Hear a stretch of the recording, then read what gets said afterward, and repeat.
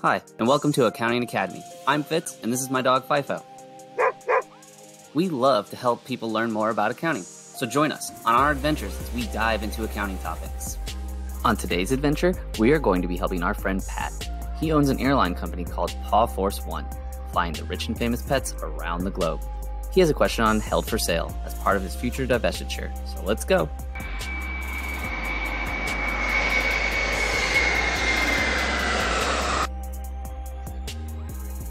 Hey Pat, how goes it?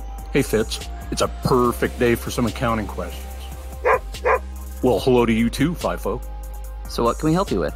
All right, business is slow in our Midwest region. It isn't worth the investment, and we are selling that division to a local airline. Oh, interesting. Yeah, it's a change for sure. What is complicated is that we're doing this at a loss compared to our accounting carrying value. We're doing this to preserve cash flows for our more profitable lines of business. Great. So what is your question? Can you help with the accounting for this deal? Like if we qualify for held for sale and discontinued operations? Sure. Let's start with the basics of how a sale qualifies for held for sale. Great. Yeah, let's start there. According to ASC 205-2045-1E, a component of an entity qualifies for held for sale if all of these criteria are met. First, management has the authority to approve the sale. Second, the entity is immediately available for sale. Third, there's an active plan to find a buyer. Fourth, the sale of the entity is probable within 1 year. Fifth, the entity is being marketed for sale. And last, actions required to complete the plan to sell is unlikely to significantly change. Well, as the sole owner of the company, I definitely have authority to do this sale, and we've already found a buyer. Oh, great. Yeah, the deal is set to close in 6 months, with no significant changes planned. So I think we qualify to meet the designation as held for sale. Agreed. So do we qualify for discontinued operations as well?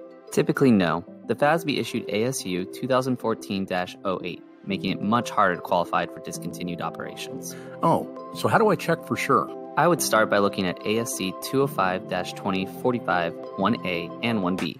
Typically, it must be a component or a business and must represent a strategic shift that will have a major effect on an entity's operations. Okay, maybe we should start with what is a component and what is a business. How does the literature define those? Sure. So a component is defined as an entity comprising of operations and cash flows that can be clearly distinguished operationally and for its financial reporting purposes from the rest of the entity.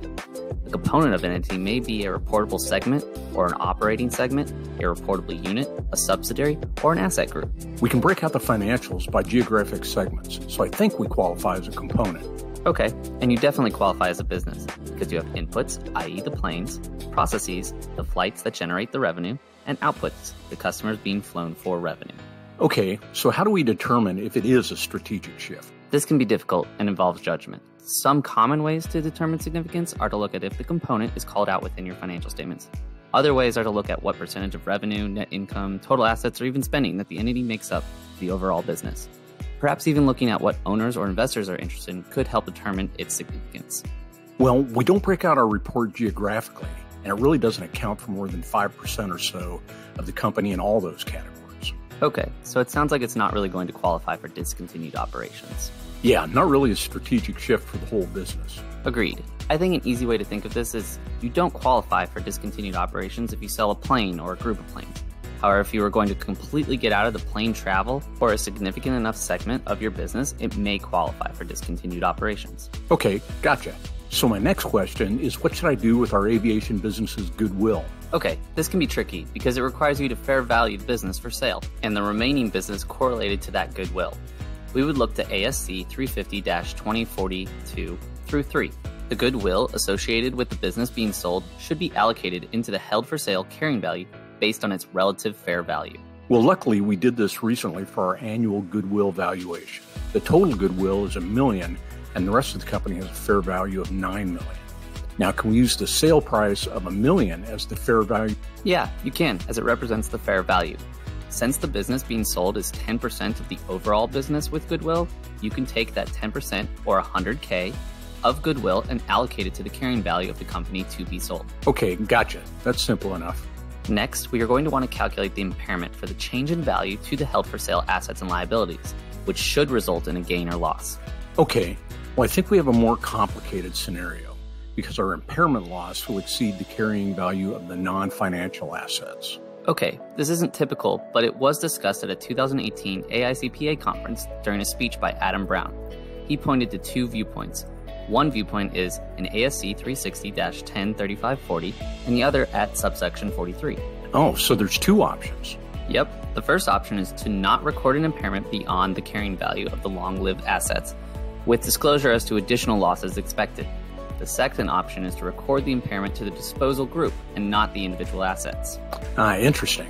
I think the second one would make more sense to my readers as it shows the fair value of the assets and liabilities being held for sale. Yeah, either is okay, but I do like that option. So can you help me with how this would look in the financials? Sure, you would just group the assets and liabilities within the current section of the balance sheet under the title Assets Held for Sale and Liabilities Held for Sale. And you wouldn't net them? No, you shouldn't. Also, in your footnote, you should clearly show what is within those line items, including your impairment amount if you chose that second option. Okay, Fitz, I think I've got it. One last question. Sure, what is it? What happens over the next 2 quarters? Should we recognize changes in carrying value? Yep, each reporting period, you would recognize the changes in carrying value as a gain or loss and adjust the balance of those items within the accounts held for sale. Got it. Thanks so much, Fitz. And you too, FIFO. You're welcome. Good luck with the business. Okay, sit back and enjoy the flight. The in-flight movie is Harry Potter by J.K. Rowling. All right, folks. Thanks so much for watching. Please like, share, comment, and subscribe. And if you can, donate at Patreon. Anything you can give helps to keep the lights on and ensures we can continue to create content. And of course, helps feed FIFO. If you want to contact us about anything you saw in this video, accounting advice, or ideas for future videos, contact us at patreon.com/accountingacademy. This video is designed to be illustrative and does not represent an official position. We make no representations, warranties, or guarantees and assume no responsibility for the application of this material. Please seek advice from a competent professional if expert assistance is required.